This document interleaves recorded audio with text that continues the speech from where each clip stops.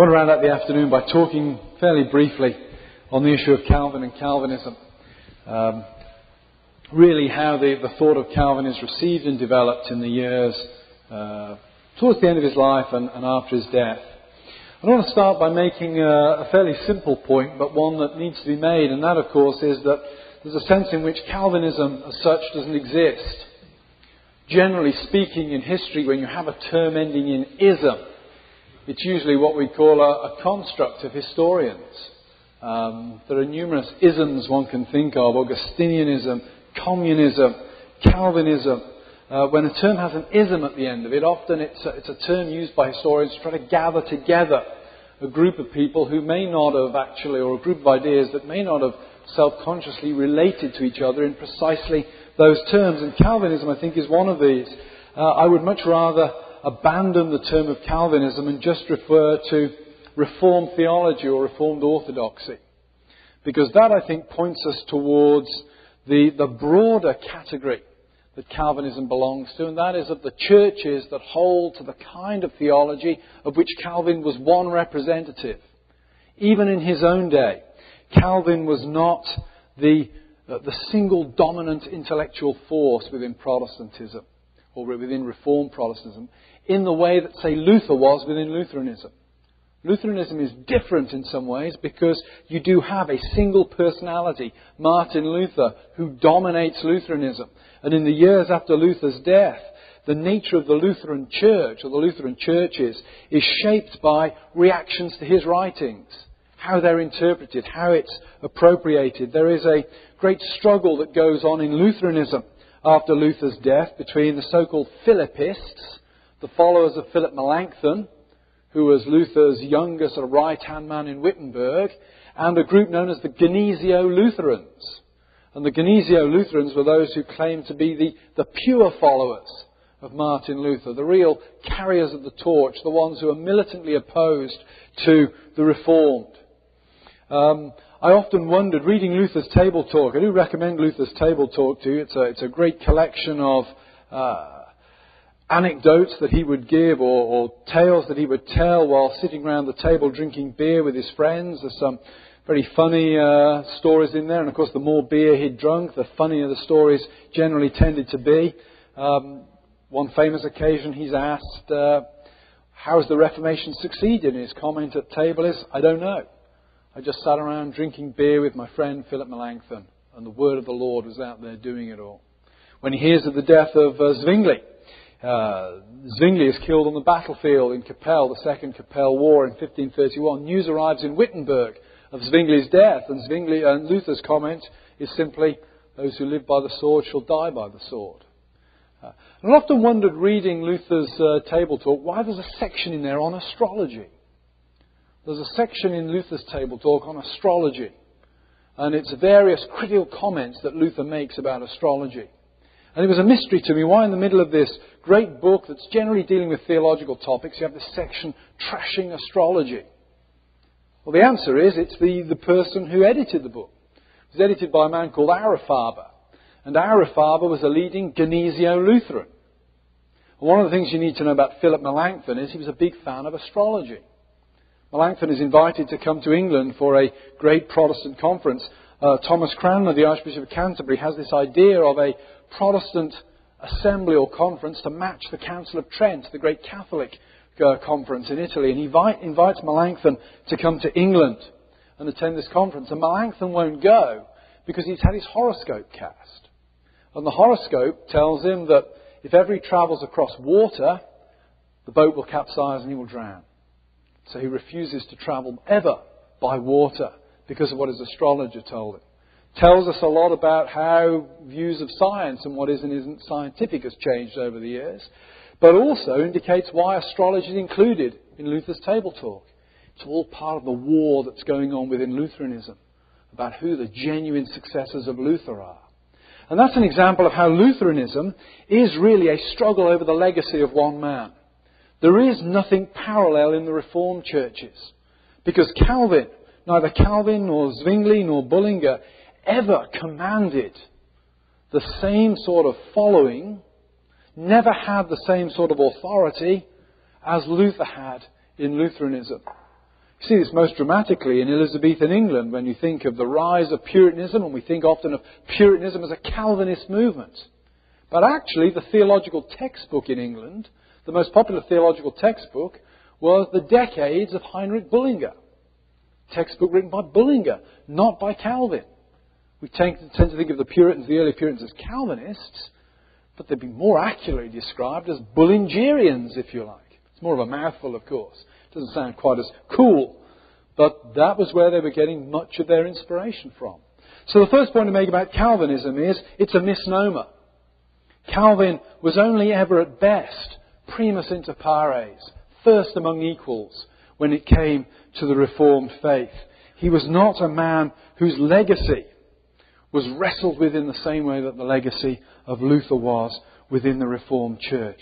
So what I want to do just now is to run through, really, some of the great confessional moments in Reformed theology in the 16th and 17th century, not Calvinist theology. And that's not to say that Calvin and his writings aren't hugely influential on the formation of these confessions, but it is to say that he's not the only person influential. The job of the confession writers in the 16th and 17th century is to be churchmen and to present what they see as the Catholic teaching of the Reformed churches, not simply to confessionalize what Calvin wrote. So it's an important distinction to grasp in your minds. Well, the first important confession of the 16th century occurs in 1560. Well, there are numerous ones, but the first really influential one on a national level, I think, is the Scots Confession of 1560. The date is significant. If you go and study the history of confession writing, you'll see that Protestant confession writing really takes off from 1560 onwards. Why does it do that? It does that because Catholicism, in the shape of the Council of Trent, has finally begun to define itself. One of the things that we think about, Protestants often have various influential misconceptions of Catholicism. One of the ideas we have of Catholicism is that at the dawn of the Reformation, Catholicism is a fairly clear and coherent body of doctrine. That's not the case. It actually isn't the case today. Catholicism is pretty diverse really. But at the start of the 16th century, Catholicism has not made any pronouncement on a whole host of doctrines, not least of which is justification. Is Luther or is he not heretical on justification from the Catholic Church's point of view in, say, 1520, 1521? Who knows? Because the Catholic Church has not made any statement about what the normative position on justification is. It's only as these questions arise that Catholicism is forced to define itself. So there's one possible exception in Europe, I think, to Catholicism being a fairly broad-based and rather loosey-goosey sort of, woolly movement at the start of the 16th century, and that's Spain. Catholicism in Spain is pretty militant at the start of the 16th century, and the reason for that, of course, is you have significant minority populations. You have Jews and you have Muslims in Spain. If you're in Germany at the start of the 16th century, you don't need to know why you're a Catholic. There is no other option. Unless you want to be a loony of some kind. But if you're a normal, sane person, you're going to be a Catholic. You don't have to think about why you're going to be a Catholic. You do have to think about that in Spain at the start of the 16th century. And I think it's why Spain provides much of the powerhouse of the Catholic Reformation. Where do the Jesuits come from? They come from Spain. Because in Spain you've got several centuries about thinking about what it means to be a Catholic in a way that you haven't had to do that anywhere else in Europe. But by and large in Europe, Catholicism is pretty ill-defined, with some exceptions. The Fourth Lateran Council, transubstantiation. There are some things you have to believe, but by and large it's pretty loose. That all changes from the late 1540s. When Catholicism convenes, when the Pope convenes a great council at Trent, invites the Protestants, but they turn up too late. Not that they would have had much of an influence anyway. I used to joke about the Council of Trent. It's a bit like the First and Second World Wars. The Protestants and the Americans, they kind of turn up very late in the day, if you like. But the Americans, unlike the Protestants, did make a significant difference, of course, particularly in the Second World War. But the Protestants arrive late at the Council of Trent, have no influence at all.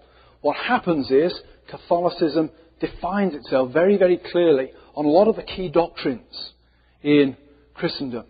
Now that has territorial implications. You live in Europe in the 16th century, we can't talk about nations because nations really emerge in the 19th century.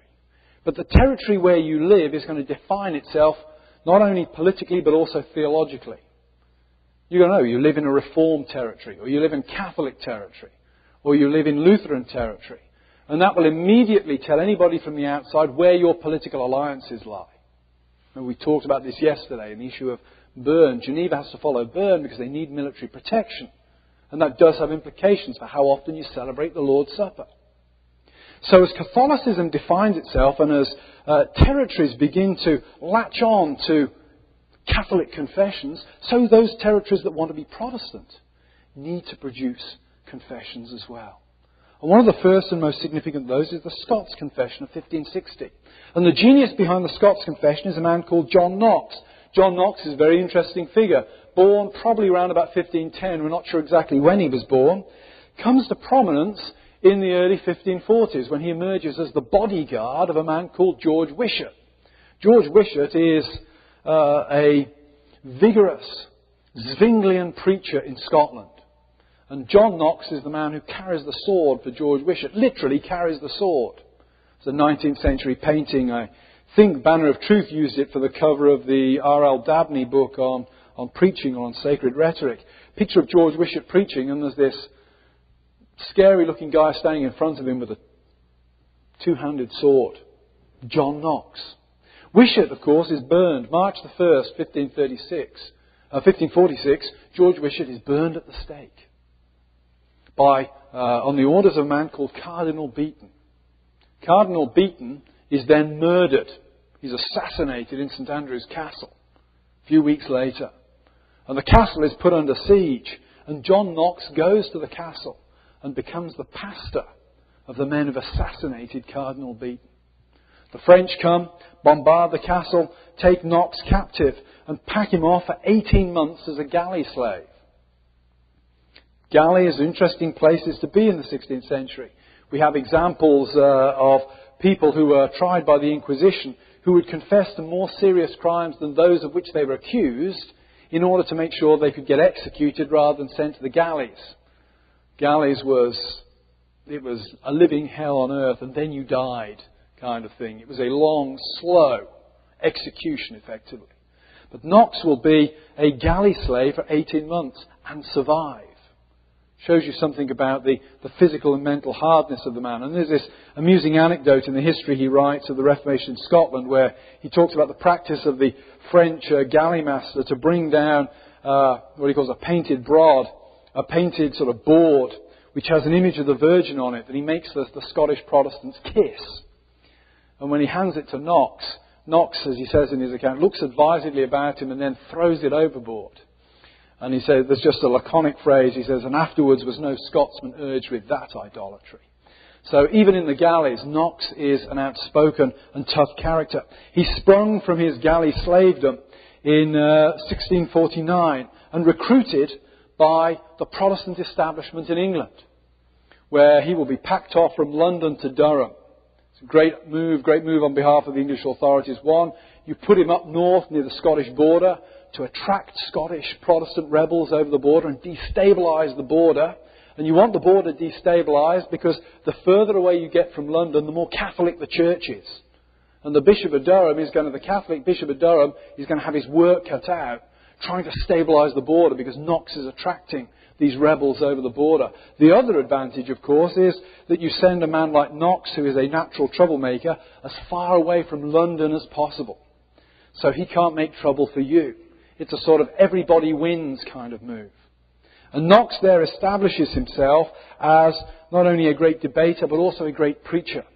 He will later return to London and be a court preacher for Edward VI, the young boy king. And Knox fits exactly that sort of paradigm I was talking about this morning. That for Knox, the Reformation is about the suppression of idolatry. For Knox, young Edward VI is King Josiah. When Josiah dies, when Edward VI dies and is replaced by his sister Mary, the Catholic monarch, guess what? Mary is Jezebel. And guess why Mary has come in?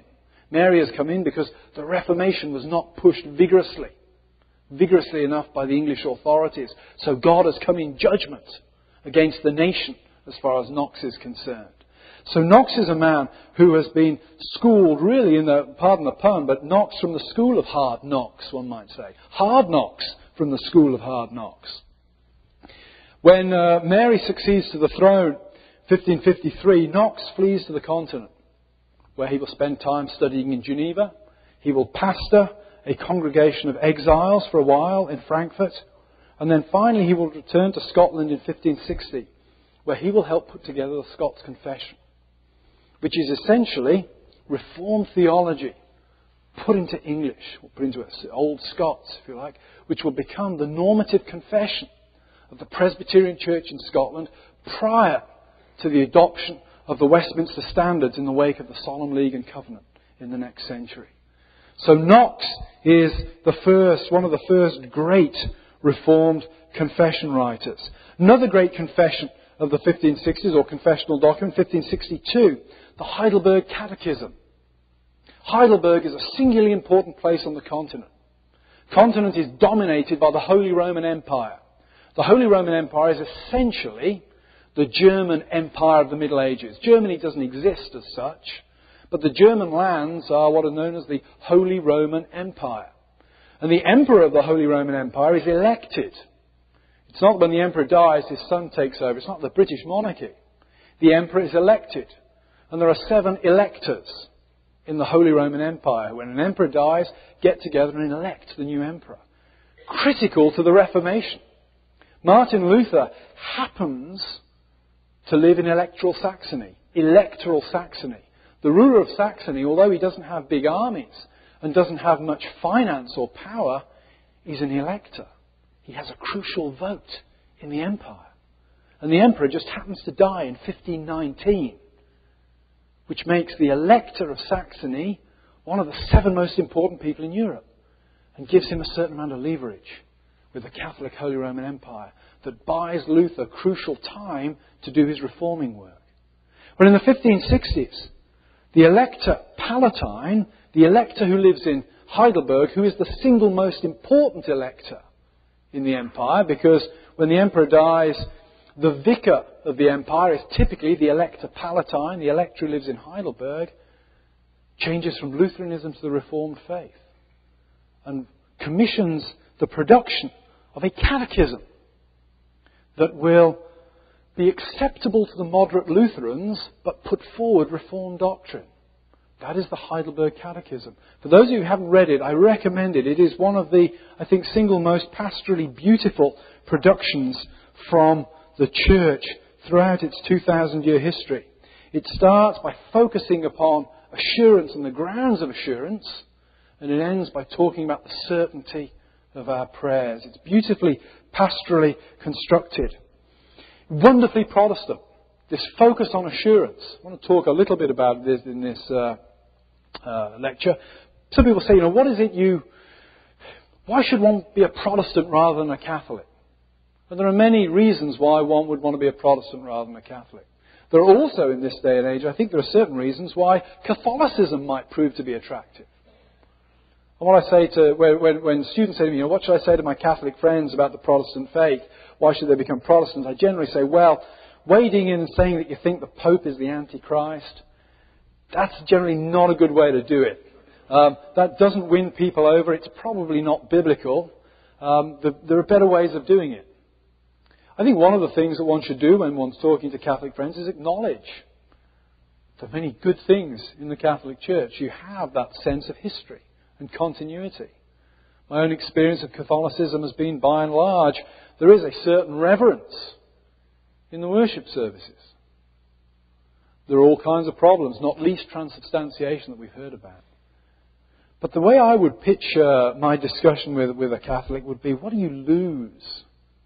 If you're a Protestant and you become a Catholic, what do you lose? And the thing you lose above everything else is assurance.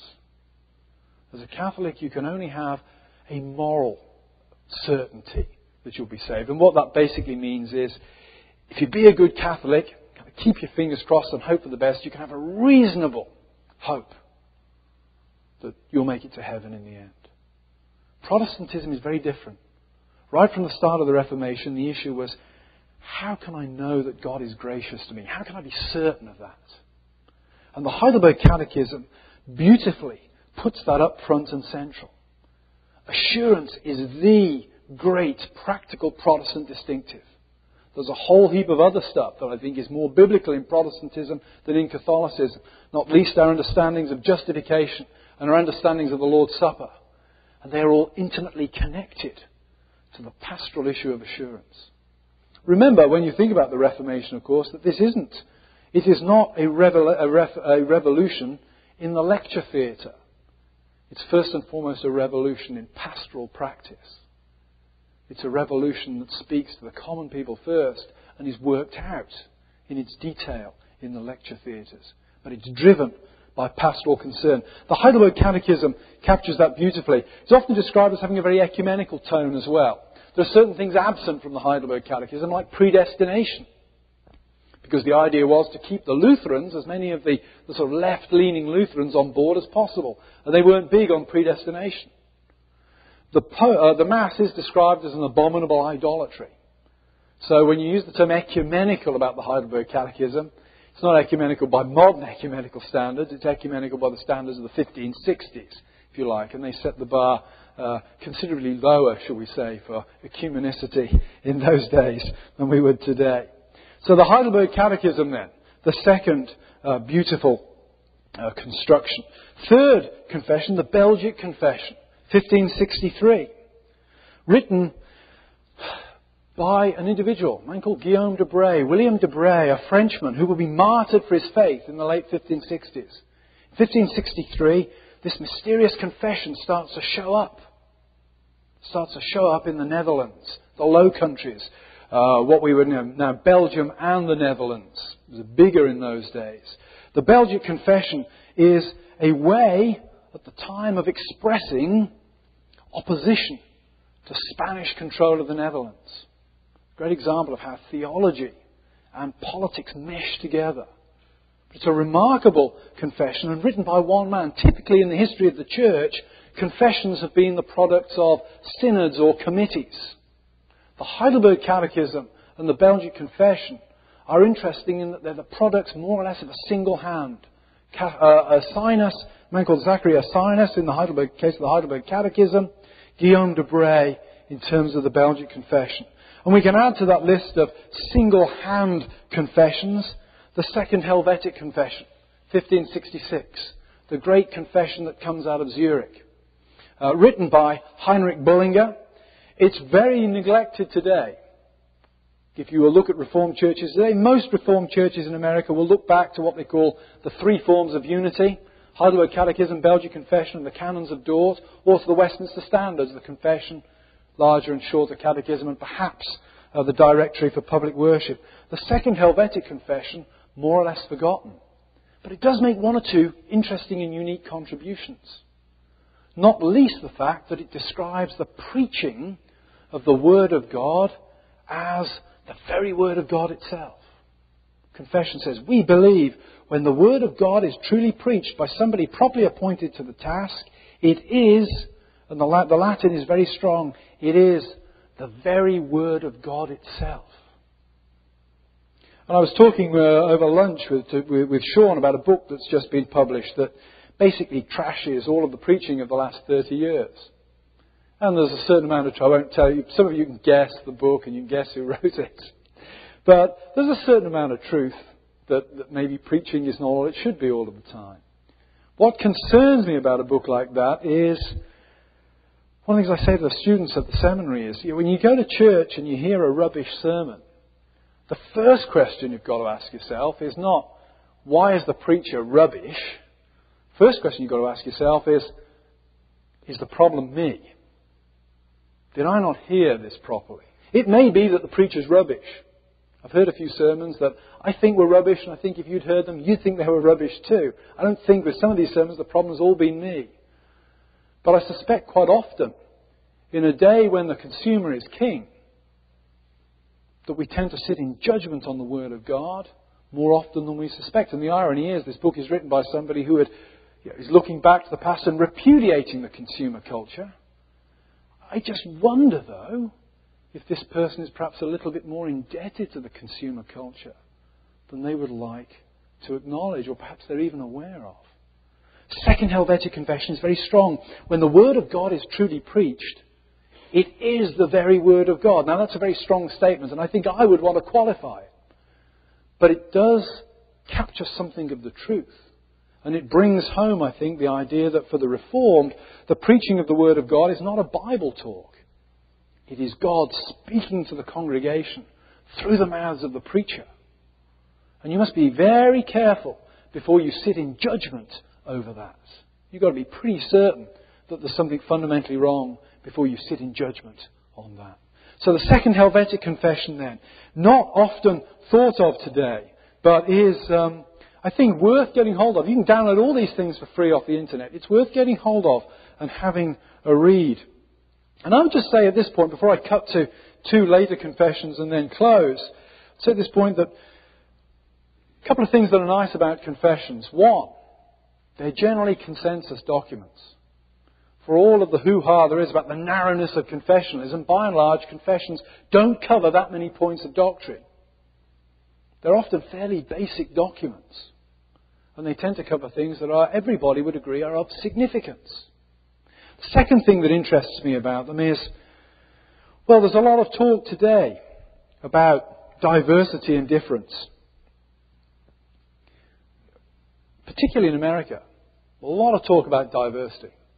One of the most striking things that strikes me as a non-American coming into America is, it doesn't matter where I travel in America, with the exception possibly of Arizona or somewhere where there's a dramatic mountain on the horizon, a strip mall looks like a strip mall to me.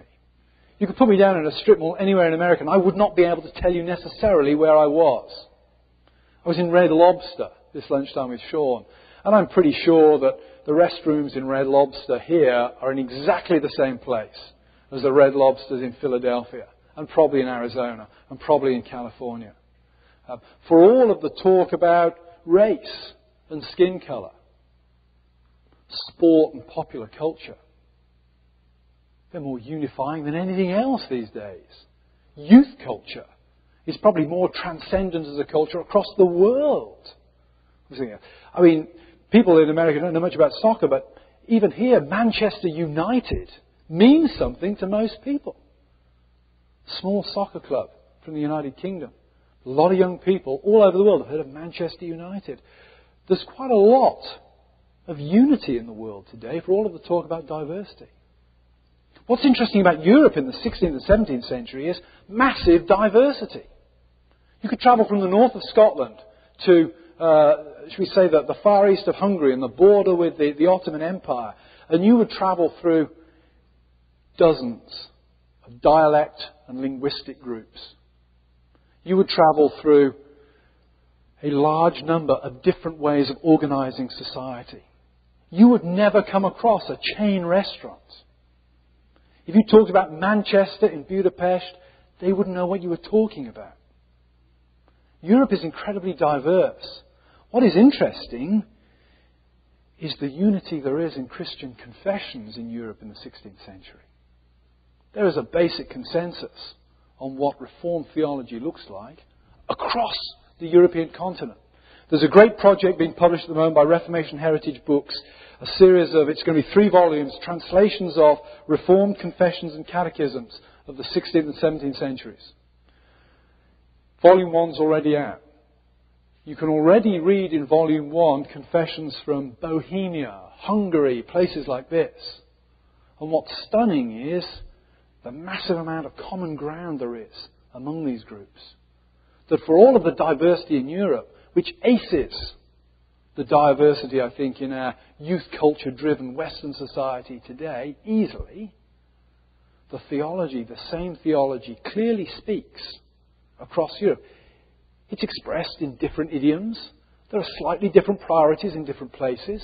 But by and large, the same core, to use the kind of American idiom, the same core works in Hungary, works in Scotland. That tells you something. Tells you something about the robustness of the theology. Moving on then, the last 2 confessional events, so groups I want to mention. The Canons of Dort. Calvin founds the Academy of Geneva in 1559. The rector, the man in charge of the Academy of Geneva, will be a man called Theodore Beza. Beza is an incredibly long-lived man, particularly given the time, 1519 to 1605. He was 86 when he died. That's a pretty good innings today. In the 16th century, that's really quite remarkable. Most people were, to get into your 50s made you an old man. And Calvin dies in his mid-50s. Knox lives, to around about early 60s. But to live into your 80s, that's quite an achievement. Beza was quite a character.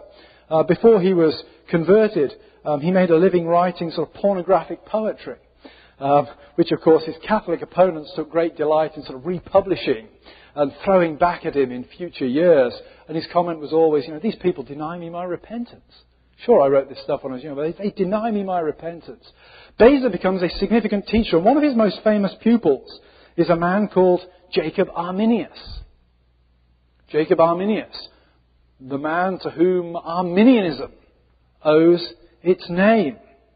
Beza is very strongly Augustinian, very strongly predestinarian, very clear about the total depravity of human beings and about the sovereignty of God.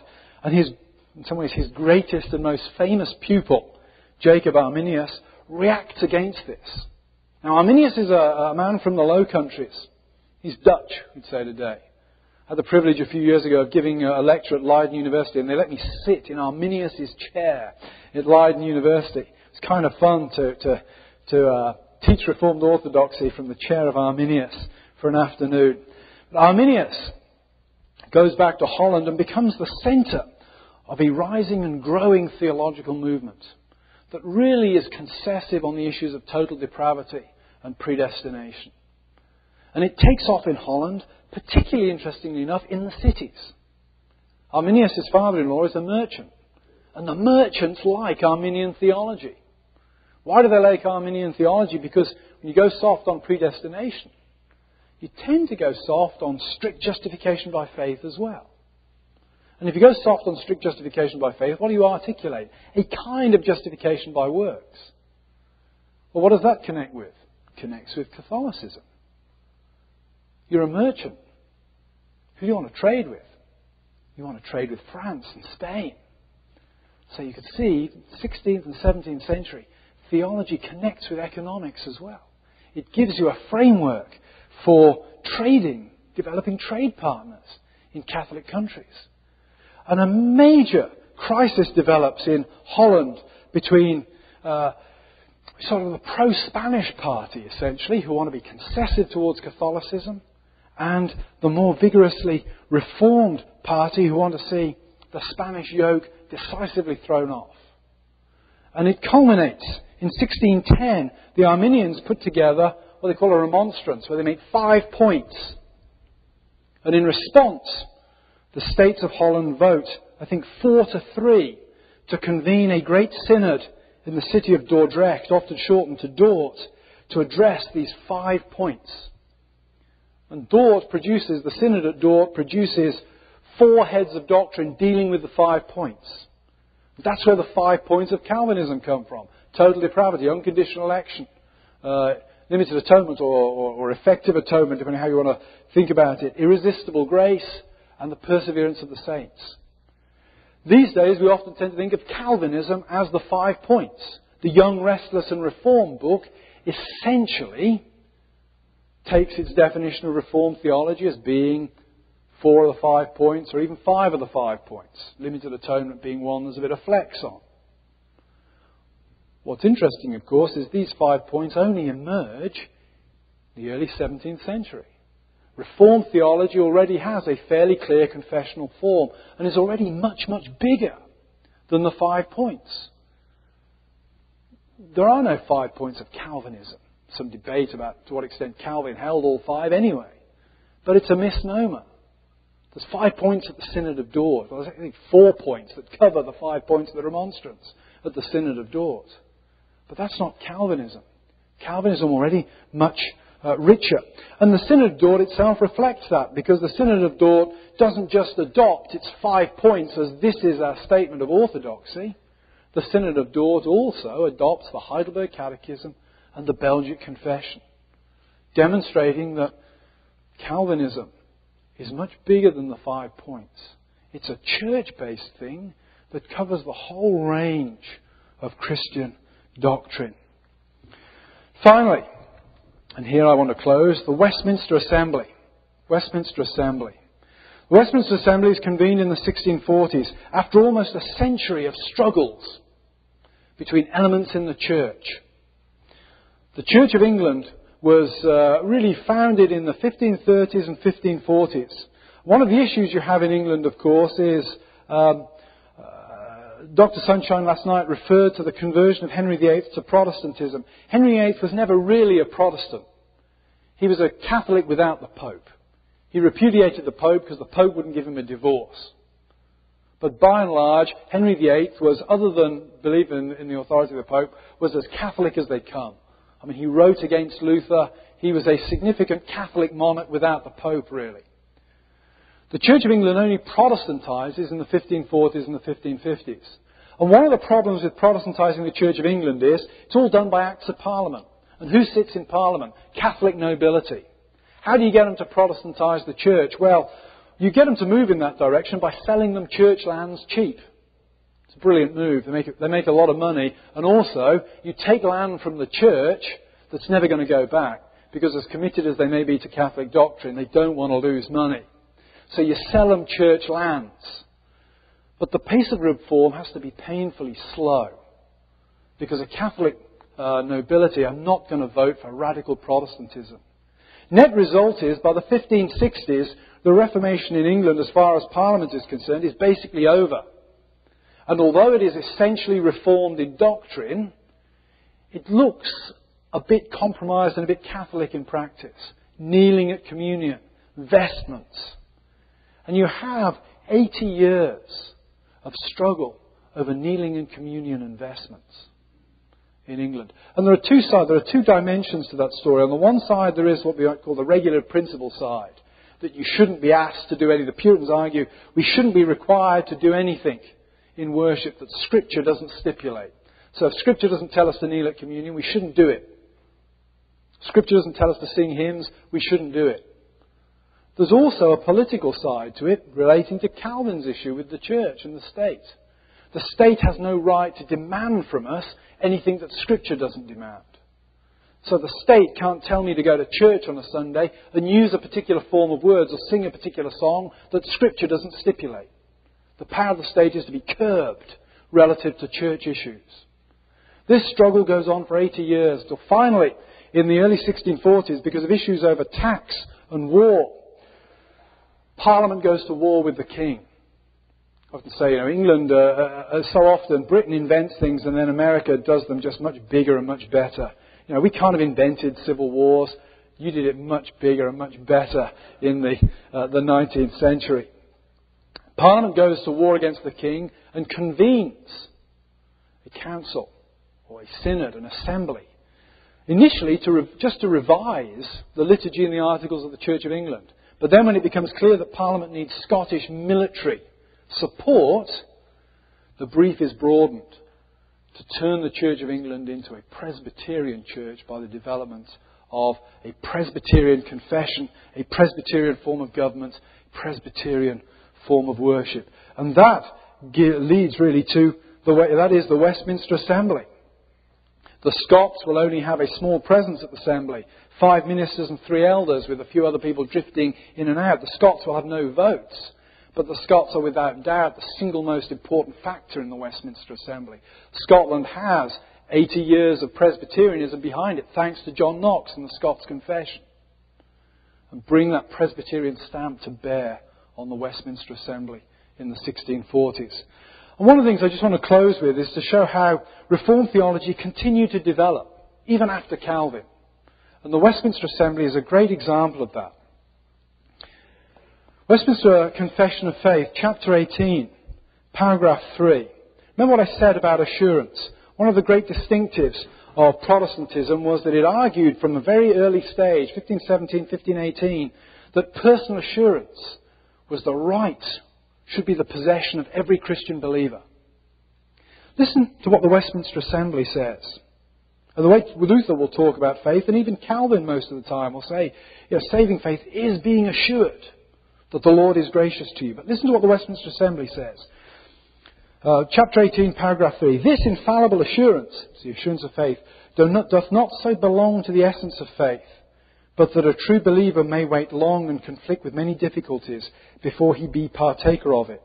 Yet being enabled by the Spirit to know the things which are freely given him of God, he may, without extraordinary revelation, in the right use of ordinary means, attain thereunto. And certain people seize on that paragraph and say, this shows how the Westminster divines repudiated Calvin and Luther.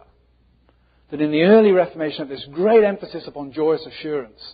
Here you have this terrible perversion of Calvinism that seems to be taking away assurance of faith and saying, well, you can have faith but not be assured. I actually think this is one of the high points of the Westminster Confession. Far from a repudiation of Calvin, I think this represents a century, the result of a century of pastoral reflection on the impact of Reformation preaching on ordinary men and women and boys and girls. Think about it. In the Middle Ages, you're not expected to have assurance, because if you have assurance, you will become complacent and you won't attend Mass and you'll thumb your nose at the church.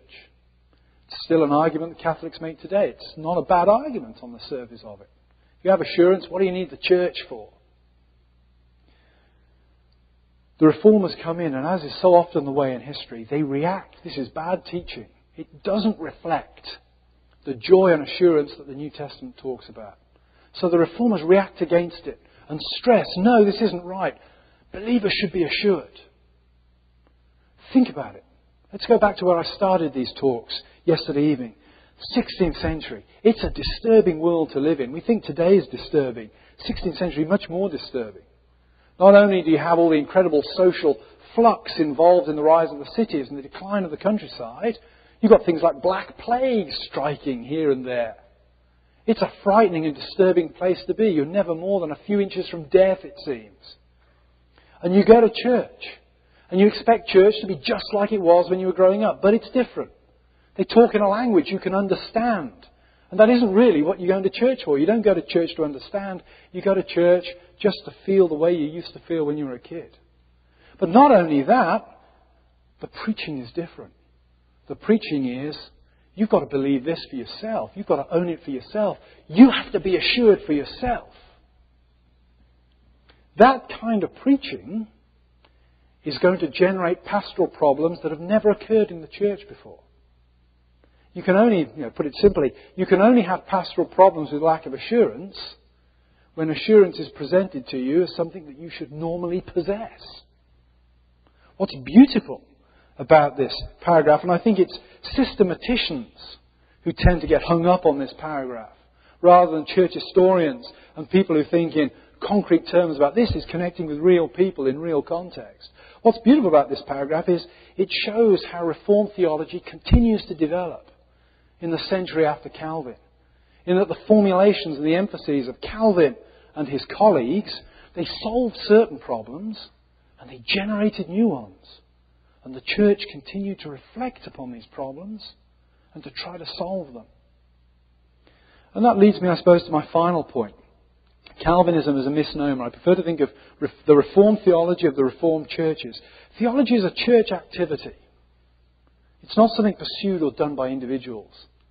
It's always something done corporately. Even for a Calvin or a Luther, their most creative theology was almost certainly done in conversations with their colleagues, in wrestling with passages of Scripture with other colleagues and seeking advice.